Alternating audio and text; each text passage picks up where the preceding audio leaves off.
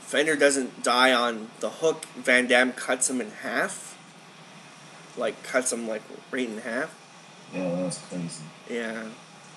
You know, I found out about that from, I found out about the differences in the work print from this review by this guy called Oliver Harper. I think you've seen his videos. Yeah, I love Oliver Harper. I've seen that one, too. Yeah. Yeah, he's great. Yeah, he is. I've seen Rambo Ralph's review for that, too. He wasn't too impressed with that cut, though. No, not at all. My friend Raz was telling me about, you know that David Cronenberg movie Crash? Crash. It's with Elias Koteas and James Spader. Sounds familiar. Well, it's about like these people who have like these James Dean complexes, but it's like uber sexual. So they get into car crashes and then they get it on, pretty much. And it's like all over the spectrum, from like homosexuality to like necrophilia, like the whole 9 yards, you know? Wow. Like, they don't show necrophilia, but it's implied very loosely in there. But I remember watching that movie when I was younger, and when it came out, and the ending, I never understood the ending. Like James Spader runs into Rosanna Arquette or whoever it is. It's one of the Arquettes, or maybe, yeah, I think it's one of the Arquettes. Is it Rosanna or Patricia Arquette? I think it might be Rosanna. Rosanna, because when did this movie come out? Like 96 or something? Yeah, yeah. Because I think, was that movie that Patricia Arquette did around the same time? With Van Damme? No. Oh, Rosanna was the one who did the... Oh, yeah. Patricia did Stigmata? Yeah, which was in the late 90s. Yeah. Great soundtrack by Billy Corgan on that. Great Smashing Pumpkins soundtrack.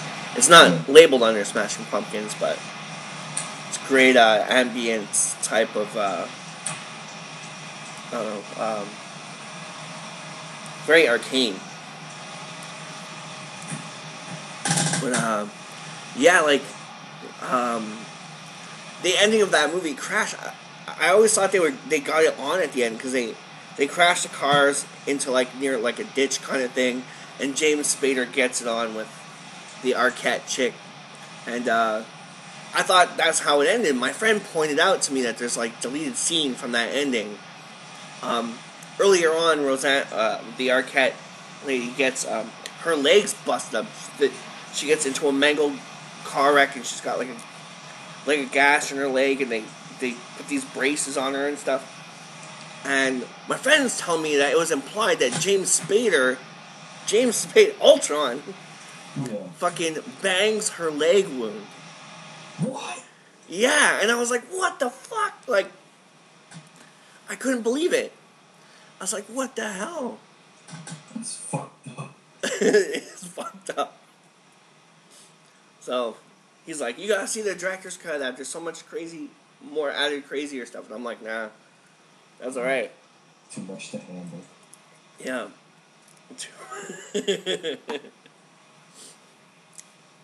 Oh. I was just watching that Fly deleted scene before, the baboon. Someone put it up on the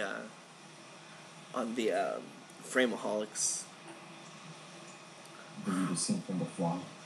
Yeah, have you seen that where he tries to he splices together, like, I don't remember if it's a cat or a dog or something, but that and the baboon, and then the bat, like, he goes over and he opens up the machine and it's like all melded together, and the baboon part jumps out at him, and it scratches him, and he throws it, and then he goes and he takes it out with a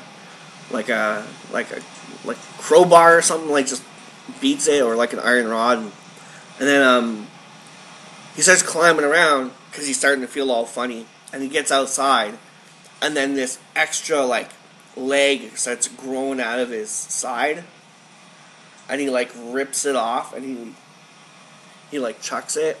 He falls off the building, bam, and he like rips off the leg. It's like, man, that's crazy. Like, Cronenberg's got some like pretty crazy imagination. He does. Yeah. I always wondered how a sequel, like, not a sequel, but like the he wanted to do another version of that movie. I always wondered how it would have played out, like if they would have let him do it.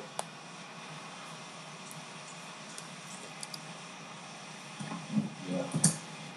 Because the remake was already a very fucked up imagination kind of movie to begin with, wasn't it? Yeah. Yeah, definitely.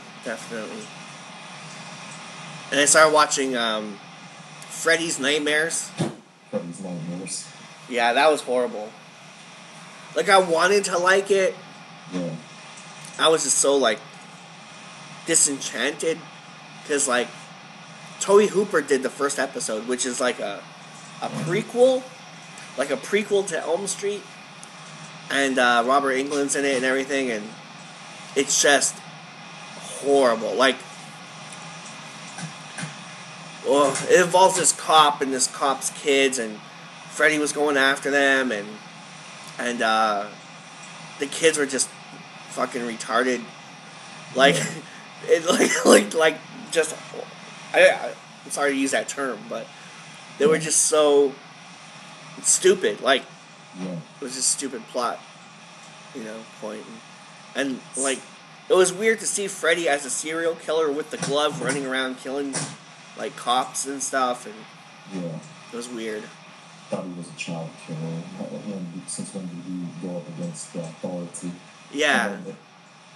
I know the authority is against him, but still. Yeah. And he's driving around like an ice cream truck. It's just really weird.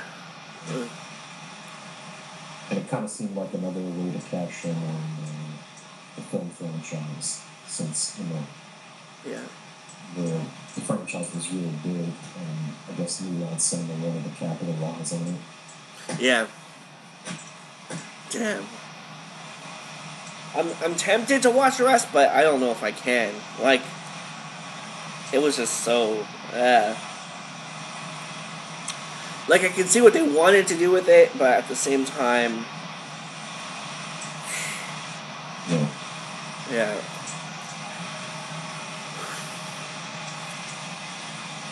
What's funny is that New Line made quite a couple of shows based on some of their movies. Mm-hmm. Or at least they're, connected to the movies, like Mortal Kombat Conquest. Yeah. Another one was the Blade series. Yeah. The Blade series. I heard there was an animated Blade series, too. Yeah. It was like an anime, like Japanese animation kind of, like little film or something, or little series.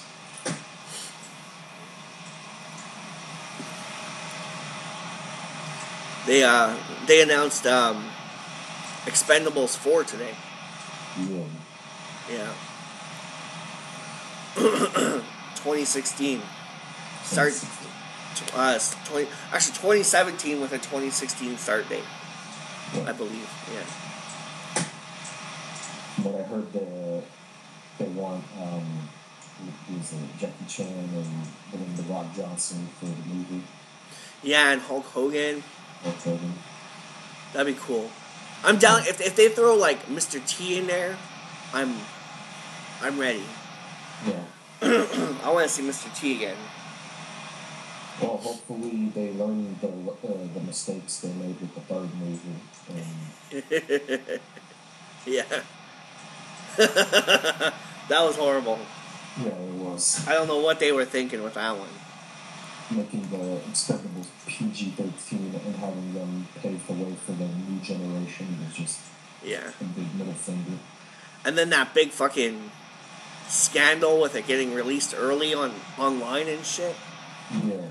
Oh my goodness. It's like, no wonder people didn't want to see this movie. Yeah.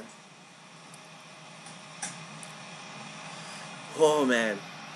Like, I liked it, but I would have liked it more if they, like, it would have been a really great movie if they delved into some of that psychological stuff that they didn't do since the first one, you know?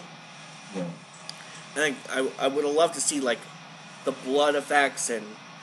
Because honestly, the scene that killed it for me... Like, I gave it the pass, but the scene that killed it for me was, Arnold Schwarzenegger comes out of the helicopter, and he goes to... They're on the roof, and they're going somewhere on the roof. And, he's got Hail Caesar's gun, and he turns around, and he shoots a guy, and just fucking dust shoots out of the guy. Like, the guy doesn't explode, the guy doesn't, like... You know, there's no blood effects, and I was like, you know, in the first two movies, when people got shot with that gun, they fucking exploded. Yeah. Like, there was no, you know, there's no, that kind of ruined it. Yeah. So, hopefully, like, they gotta go back to the R. Yes, they do. Like, I'd love to see more of, like, Mickey Rourke in there. Like, he had a really great psychological character. Yeah. I'd love to see, like, Dolph Lundgren go evil again, you know? That'd be great. Yeah, they kind of, that would have been great because, you know, Dolph is especially great at playing like, psychotic bad guys with a scene in Universal Soldier. Mm-hmm. Yeah. Oh, definitely. In Universal, he was amazing. Yeah. And, you know, he was, like, menacing. He definitely was. And he was menacing, yet he, like, had a ball playing like, such an over-the-top villain. Yeah. Yeah, when he's chucking the grenades. Yeah. We haven't fun yet. Yeah, it was great. He's, like, kicking back now. He's like, when I say jump, you say how high.